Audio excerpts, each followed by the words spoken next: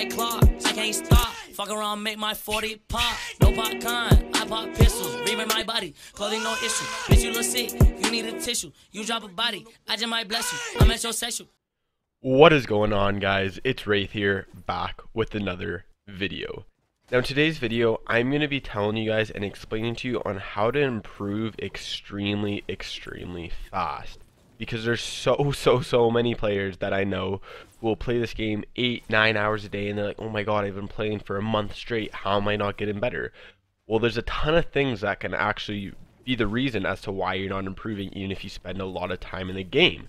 And also, if you don't have that much time to spend playing Fortnite, these tips will help you get better extremely fast without putting as much time as some of the pros are, or whoever it is.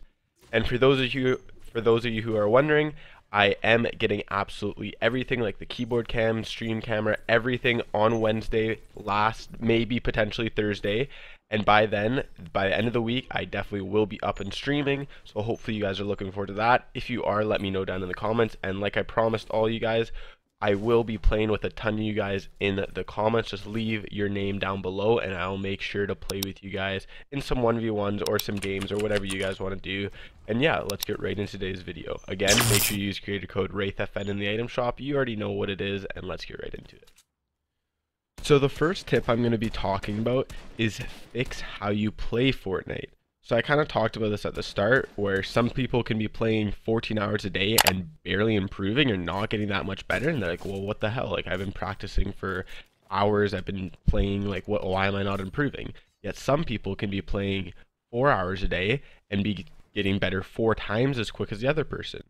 So the reason for that and why you're not improving, or some people aren't improving even though they're putting time and time in and out in the game, is because they're not utilizing their time properly.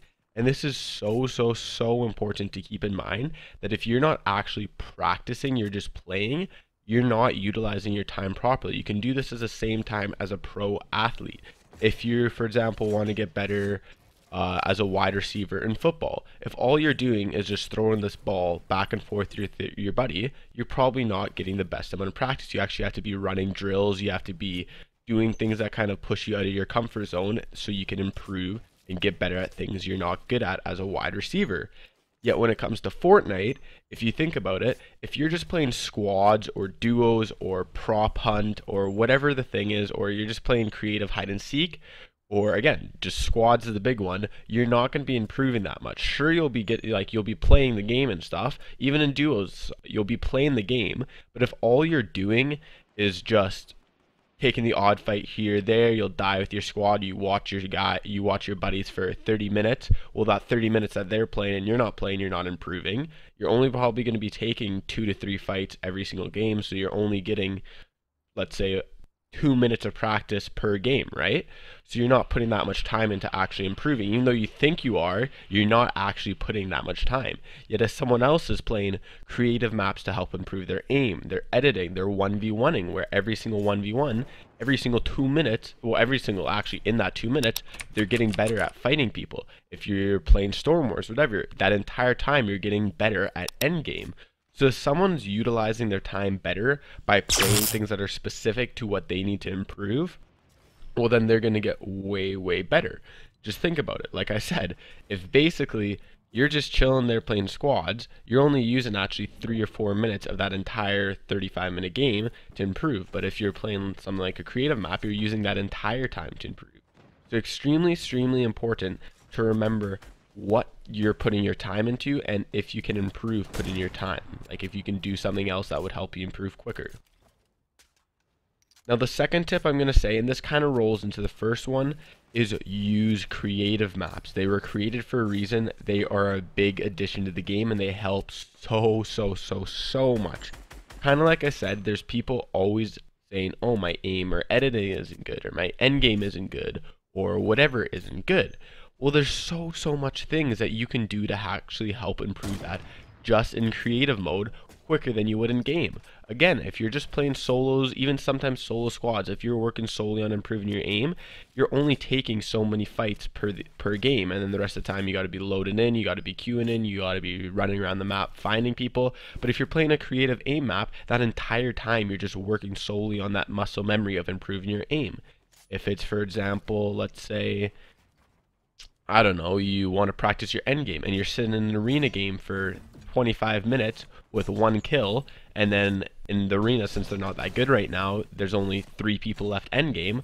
Well, then what are you really utilizing your time for? Because in that 30 minutes, you could have been practice Storm Wars and you would have got like 9 or 10 rotations of Storm Wars in, which is very, very close to what an end game simulation would be. So again, use creative maps. They're so good.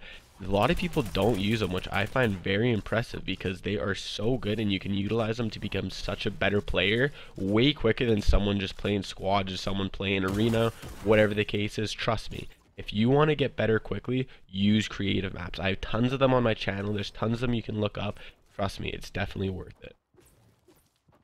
Now my next tip is figure out what you're bad at and fix it. For example, if you're an Unreal editor and all you're doing is just continuously practicing your editing, even though like you're very good at it, sure, it's good to keep like your skills up. It's good to make sure that you don't really like lose all your skill, because you want to be practicing editing so you don't lose it, right?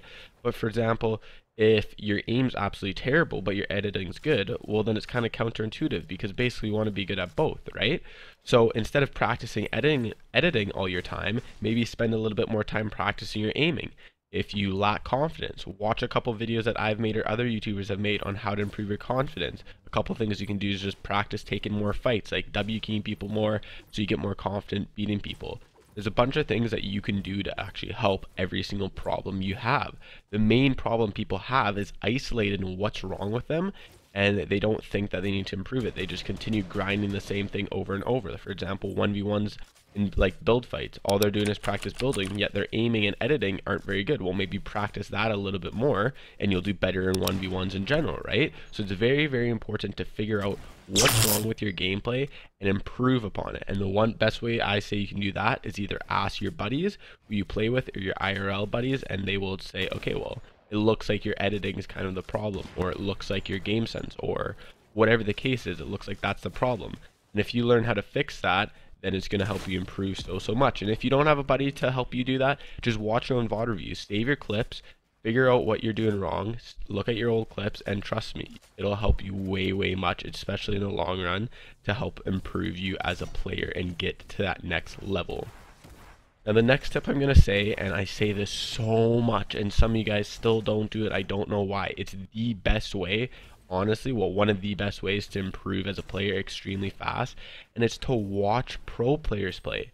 Not only is like, am I saying it's extremely important to do this, but pro players all the time, like Benji Fishy, Bizzle, FaZe Dubs, who are all the best players in the world, always talk about how important VOD review is. Even though that they're one of the best players in the world, they talk about how much they VOD review other pros, because they can learn so much from them all the time, because there's other things that pros are doing that you may not be doing.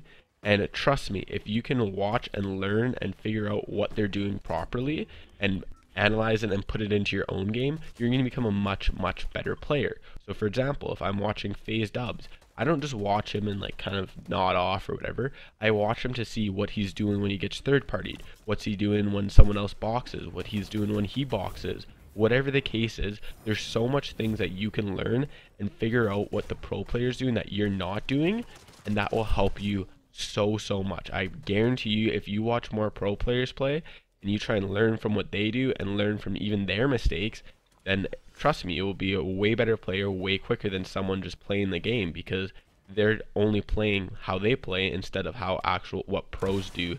They're not putting into their own game.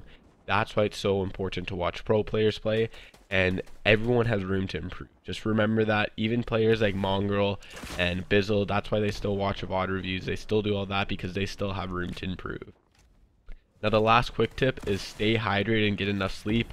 You're not really if you're not at your full, you're not going to be improving as much as you possibly can. Like I said, if you can stay up, or if you stay up and you only get 2 hours of sleep, you're not going to be learning that fast. Yet if you get a good sleep, you get a good rest, you'll be learning at way quicker speed than someone who only gets 3 to 4 hours of sleep. it's kind of that for everything, not just Fortnite. But yeah, so hopefully you guys did enjoy this video. If you did, make sure you smash that like button, make sure you hit that subscribe button. Let me know if you're hyped for this stream down below. I'm really hyped. I can't wait to start streaming to you guys and start playing with you guys. And yeah, that's basically it for today's video.